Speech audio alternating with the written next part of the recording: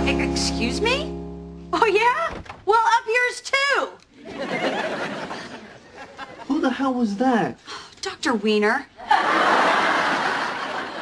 Rachel, you can't call people at 3 in the morning. Oh, you know what? You sound just like his wife. Was there anything even wrong with Emma? Yes, of course there is. Okay, I'm not insane. Well, what was it? Hiccups? Rich, I told you, you can't call him every time any little thing comes up. Yeah, well, not anymore. I can't. He fired us. What are we gonna do? We have to find a pediatrician. Oh, wait. Monica said that when you guys were growing up, you really liked your doctor. What was his name? Dr. Gettleman? Yeah, no, I don't think that's a good idea. In fact, I think he's dead. Ugh, why does everything happen to me?